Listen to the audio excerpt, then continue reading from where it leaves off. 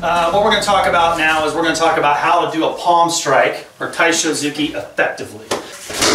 Right? Now, as you guys know, the palm strike, you're going to be striking with the, you know, like here's the bone of the hand, right? Of the forearm. You want to endpoint there because you don't want to strike to where my hand can come like that, right? You don't want to catch like that. You want to catch with this is jamming into the target, right? Just like that. That's what you want to do, is strike into the bag. Now, there are strikes that you want to strike specific targets and retract back quickly, right? Like if I'm trying to go to the eyes, I might snap out with an eye strike, right? Boom, eye strike, right? So that kind of thing happens. Maybe if you're here, maybe I can outward block here, and I see the eyes are available, I might strike those eyes, right? When you're doing a palm strike or Taisho Zuki is not that type of strike. It's striking, there's going to be the strike, but then you're going to drive through that target. Ideally, here, let me use you for a second, I'm just going to use your chin. Ideally, when you drive Taisho, the #1 spot is that chin. This chin line on well, Mr. Dupree, that's on everyone, is the target because it's all the way around. I can hit that part, underneath, this side, it doesn't matter. You're driving, jamming it up, right?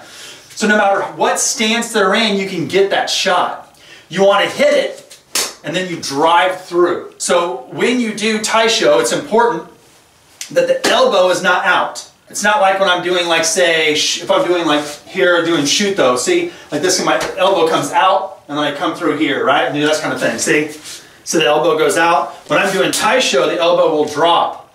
If the elbow is dropped like this, it puts you in a position to push out, right? When we do, like, take a bench press, fitness training, my elbows are out, hands are like this, and my elbows are out, and I'm pushing, see?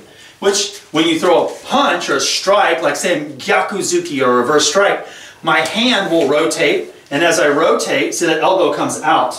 So as I come through, so I'll rotate here, come through. So that elbow ends up coming out, right? With a Taisho, that elbow stays in. By doing that, it gives you an opportunity to just push and drive through. Like again, like if you guys watch sports, like an offensive lineman in football would just kind of drive and push up. If I told all of you guys, I want you guys to walk up and punch the wood part here as hard as you can. And I said you guys can use your knuckles, or you can do a Taisho, but hit it hard. But you guys are all going to use this, because you know if you hit hard-ass wood or concrete with your knuckles, you're going to jack your hand up. When I'm going to put my force onto Mr. Dupree here, right? We're not talking about Jedi powers, okay? I'm talking about my, weight, speed, hip rotation, which is the torque, and then the speed as much I can strike through. When I do this and I strike and I drive up through them, I'm going to be driving through the target. The amount of force that I generate with my arm, just my arm alone, so if I throw a strike, there's going to be so much speed and technique with this arm, right? Then we've got hip rotation. It's got speed, power, and hip rotation for torque. I'm going to get more. It doesn't matter whether this is a eye strike or Nukite or Kizami Zuki, right, or Taisho. I'm the one that's generating that.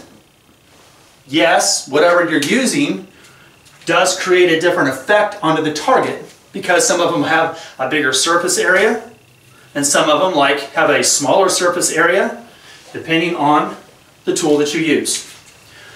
But Taisho Zuki is an excellent choice to be using for self-defense. I think Taisho Zuki is at his best when you're in Shizen. Earlier we talked about field of vision, right? What you're directly looking at. I'm here. So if I'm really close like this, it's really hard to see my hands, right? So imagine not seeing the hands and all of a sudden from there you just jam up as fast as you can.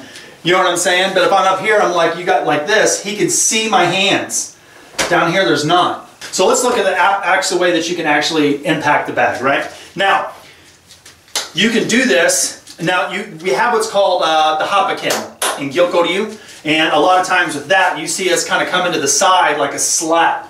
Now, in those, you can see we're coming into the ears. Now, that's a little bit different. Happa-Ken is a little bit different. When I'm here and I pop through the bag this way, that's going to be different because here, I'm trying to take that and I'm trying to pop into those ears to go into that equilibrium and break those eardrums. So the Happa-Ken that we see, that's going to be a lot different of a strike than, say, Taisho.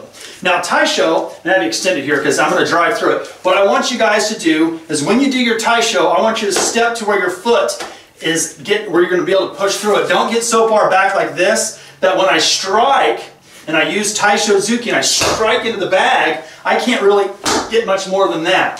So what you want to do is get just a little bit closer, that as soon as you hit and you put force into that, I can drive through the bag. I'm going to turn the hip, go up on the ball of the foot. I'm going to drive this part, which is, again, in line with the forearm bone there. I'm going to turn my hand. This hand's going to come up for cover, and you're going to drive it through and push through as hard as you can.